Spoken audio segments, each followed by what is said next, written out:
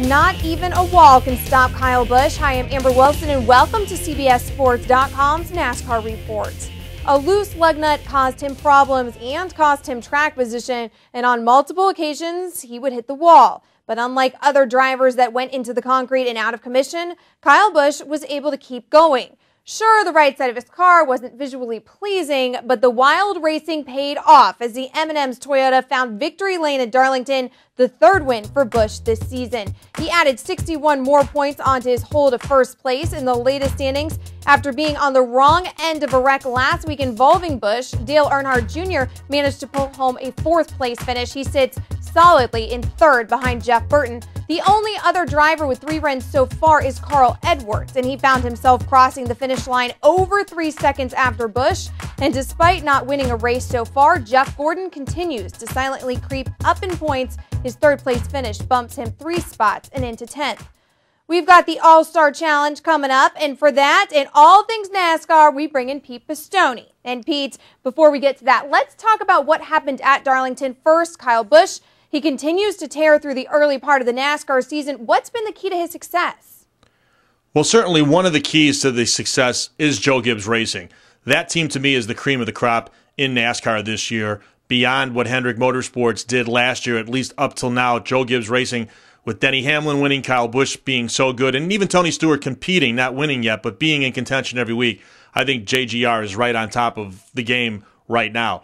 Kyle Busch, in my mind, has come into his own. We knew he had a lot of talent. He showed flashes of success in winning races at Hendrick Motorsports, but now at 23 years old, he's harnessing that talent, and I think showing everybody what he can do when he gets the equipment like he's in.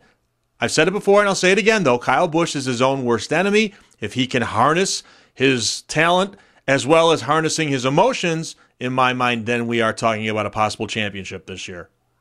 Pete, while Busch took the checkered flag Sunday night in Darlington, Greg Biffle went from starting from the pole and leading the first half of the race to 43rd due to mechanical problems. He obviously wasn't very happy. Do you think he'll stay with Roush Fenway when his contract is up at the end of the season? Yeah, Greg was very upset. He had the field covered, and that's not the first time, as he said in his post-race comments, that equipment failures and other problems have really plagued him. And in my mind, unless there's some other shuffling that goes on, there's really nowhere for Greg Biffle to go. A lot of people are talking about Tony Stewart. If he does leave the 20 team, maybe he goes over there. We'll see. I still don't believe Tony Stewart's going to leave the Joe Gibbs Racing team.